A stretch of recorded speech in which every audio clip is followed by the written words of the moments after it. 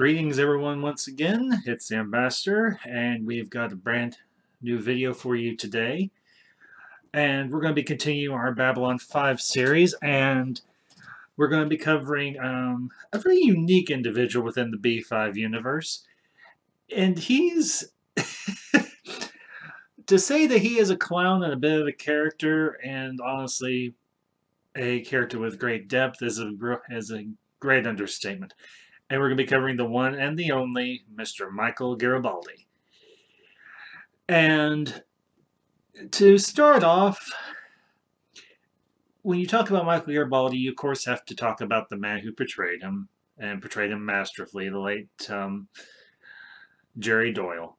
Now, I don't know a great deal about Jerry Doyle and everything from his career and everything beyond Babylon 5, but from what I have been able to gather, he was a comedian, I think stand-up comedian as far as I know, and he did travel in certain political circles and everything, and I think he brought some of, honestly, I thought he brought those two aspects of his personality very much to his role as Micheal Garibaldi, because Garibaldi and everything, he was a very unique individual. He kind of played off just about every single character on in the Babylon 5 TV show and in the movies and everything. Granted, he wasn't in too many of the movies. I think he was only maybe in one or two. Know for a fact he was in Third Space, and I think he might have been in River of Souls, possibly.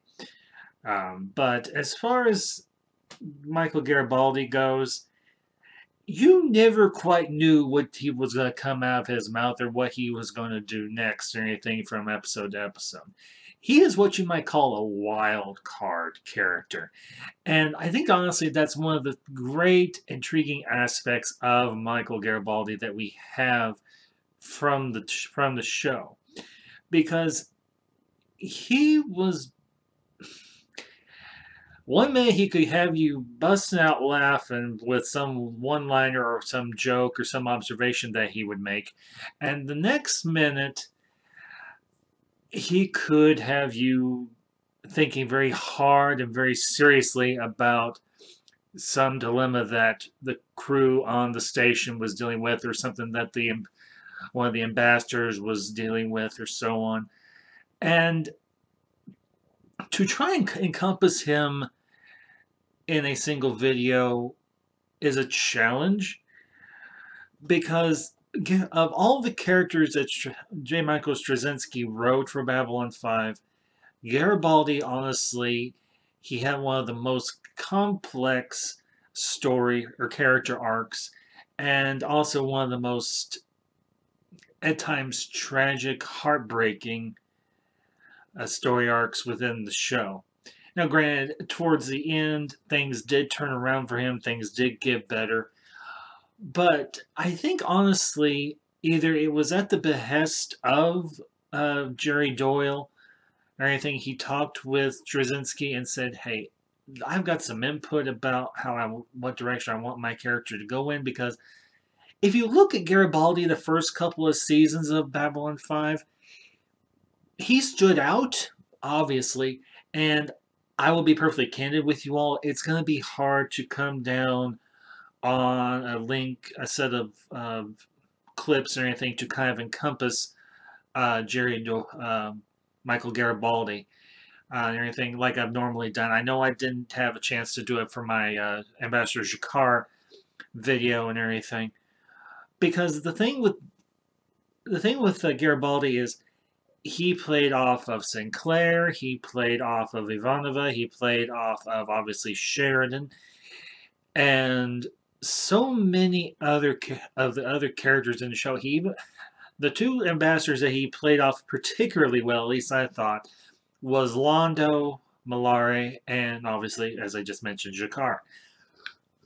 But I think that's one of the really great things about Garibaldi is he's almost what you might consider a mirror for these characters.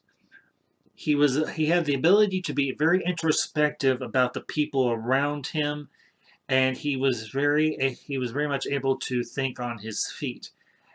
And very rarely did anything get past him that he wasn't either prepared for or was going to be aware of at some point already.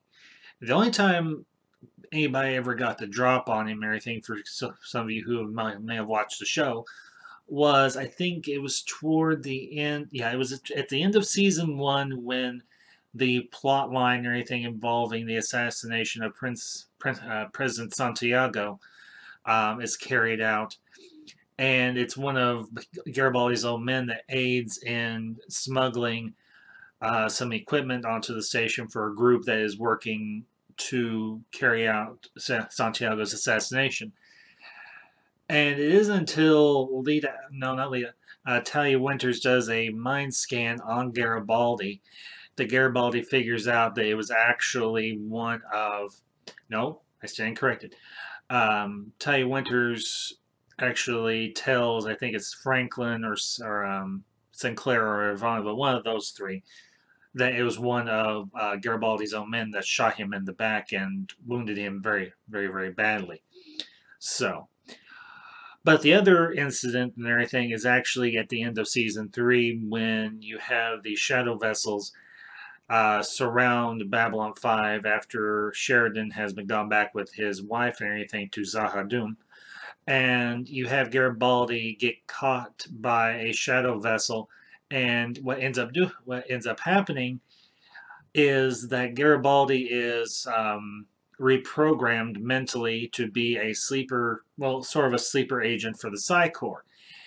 And he doesn't know this and everything at first, but over time he finally pieces together what happened to him after his ship gets captured by a shadow vessel and taken and everything back to Psi Corps headquarters or one of their secret bases or whatever.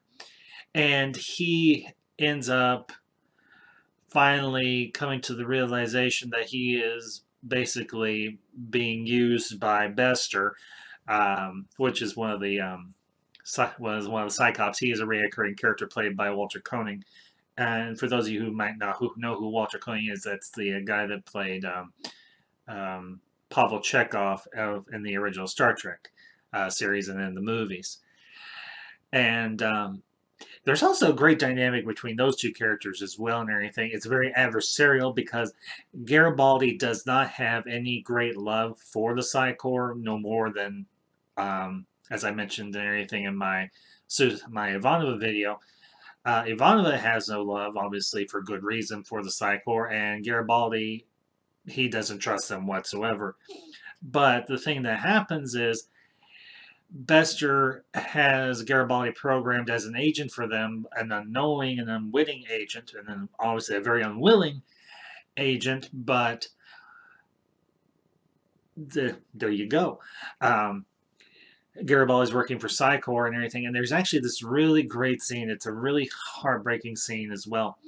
I think it's during I'm pretty sure it's during season 4, where Garibaldi has gone back to Mars and everything, because that's one of his earlier postings that he worked on and everything in his career. Because one of the things about Garibaldi is he has gone from post to post, outpost, from base to base throughout his entire career. And unfortunately, he's gotten kind of a bad reputation because of some unsavory people that he worked under, and they smeared him and everything. But thankfully, Jeffrey Sinclair gave him a chance and everything to be the security chief there on Babylon 5, and obviously Garibaldi was there for a certain number of years and everything until he, due to the telepathic reprogramming, ends up quitting his position at Babylon 5, and he ends up going off as a freelance search and rescue agent or something along those lines. Everything this takes place after the Shadow War ends.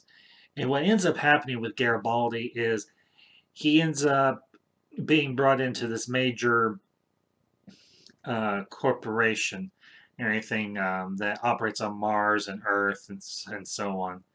I cannot recall off the top of my head the name of the corporation, but his one-time fiance and everything, Lise and everything, who actually ended up Eggers. Eggers Industries. That was the name of the corporation. Knew it would come to me if I just thought long enough. Or if I talked enough. More accurate. But what ends up happening is Garibaldi gets into the inner workings of Eggers Industries, but this is done deliberately and everything because the Psi Corps is worried that Eggers Industries is developing some sort of counter agent for the telepathic gene or something that would render telepaths unable to read other people's minds. Because the founder of Eggers Industries fears that a war is going to occur between normal people and telepaths. And the sad thing is, we never see this story carry out in total and everything. And everything, I've mentioned this before, there were a couple of storylines that were kind of abruptly dropped and everything in season 5, and this sadly was one of them. Because what ends up happening with Garibaldi is that he becomes the head of Eggers Industries, and he kind of gets out from under the thumb of Psi Corps, and in particular Bester. But what he does is he goes back to Babylon 5 and everything, and runs down Lita Alexander because she's obviously at this point a very powerful telepath, and I've discussed her already. But he goes to her because she knows that Garibaldi knows that she can break these telepathic commands that were implanted in Garibaldi's mind and everything by the Psi Corps, because he wants to get rid of Bester. And I guess they may have done some. I know a couple of people have commented and everything that there have been some books that have been done that fill in the gaps and everything of where season 5 left off, and I'm honestly very grateful. I never got a chance to read them, unfortunately. I may, if I have time, do so and everything, because I'd really like to know how some of these storylines ended up. But you get the very distinct impression that Lita does help Garibaldi because he does some favors for her, being he's now co-head of Eggers Industries with his now the late head of Eggers Industries and everything, his wife, everything, which is the same woman that he was going to get married to several years prior to him going to Babylon 5 as security chief. But I think one of the other interesting things about Garibaldi is one part of his story arc and everything, and it's something that is addressed more so in the earlier seasons than it is in like season 4 or whatever. But apparently Garibaldi had a very bad alcohol problem, drinking problem, and one of the great story arcs or anything with Garibaldi that he interacts with is actually with him and Stephen Franklin, and I am going to get to Dr. Franklin. If not this week, definitely next week, because obviously I've got a lot of content to put together and everything. But there's a good dynamic and everything, and it's a good back and forth between Garibaldi and Franklin and everything, because Garibaldi's dealt with his own demons when it comes to addiction. He's addicted to drinking, and Franklin and everything gets addicted to what they call stims and everything. It's like a stimulant that helps you. It's a drug that helps you keep going. It's legal and everything in the B5 universe, but unfortunately it can become very addictive. And unfortunately, Franklin does become addicted to it. And Garibaldi tries to help Franklin out and everything and says, hey, guy, but because these two guys have worked together for a number of years and they know each other well.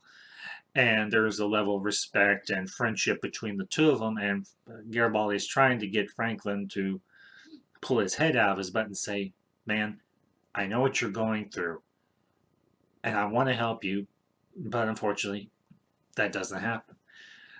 But I think that's one of the great things about Garibaldi is he does have his flaws, he does have his imperfections, he is very, very complicated, but at the same time, he's also very, very likable, and I think that's something that that's a great aspect of his character.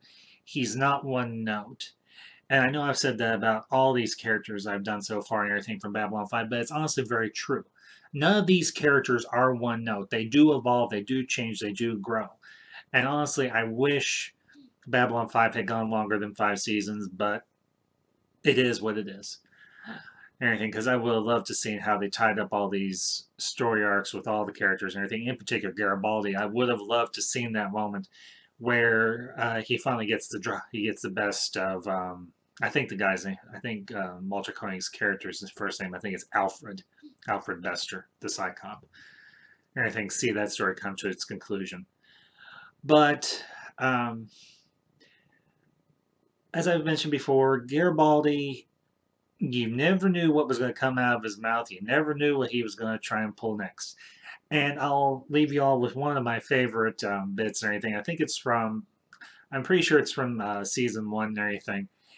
And he's trying to find somebody and everything to come hang out at his quarters and everything after he's off duty. And he's always hitting on women. And I think that was actually kind of a neat thing about him and everything.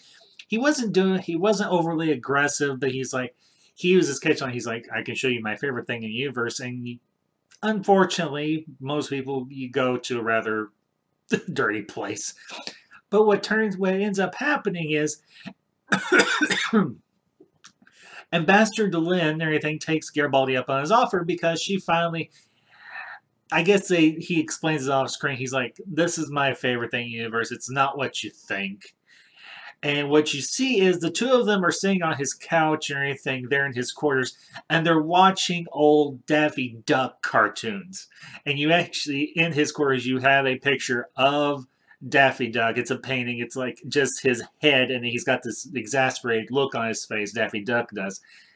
And Garibaldi's sitting there laughing his head off because I think it's actually a Duck Dodgers short and everything from one of Daffy Duck's Daffy Duck cartoon and everything, where Porky Pig is his sidekick or whatever. And Garibaldi's just sitting there laughing his head off, and Delenn's going, I don't quite understand this, but at the same time, it's actually kind of intriguing. And as I mentioned before in a couple of bits and everything with Garibaldi, is that he can make you laugh, he can make you think, and at times his story does have some down moments. And I think that's what made him so captivating and so interesting throughout the 5 seasons of Babylon 5. So, and as far as Jerry Doyle goes, unfortunately we lost him, if I remember correctly, back in 2016, and 2016 was a bad year for us to lose some big name and small name actors and actresses and everything. But I highly suggest anything, if you want a character that's got a lot of depth and a lot of complexity to him and everything, you can't go wrong with Mr. Garibaldi, Micheal Garibaldi, and everything, as he's known so well and everything on the station. So that is all I've got for you today in terms of Garibaldi and this installment in the B5 Universe series. If you are new to my channel, welcome. I hope you enjoyed this video. If you have any additional comments down or anything to add, by all means, comment down below. If you like my video, give it a like, give it a share, and everything, and let other people know, hey, there's somebody out there that's doing something other than Star Trek and Star Wars and Watchmen and everything. So, and to all of you who have been with me from the beginning, thank you for watching, obviously. And until next time, this is the Ambassador, signing off.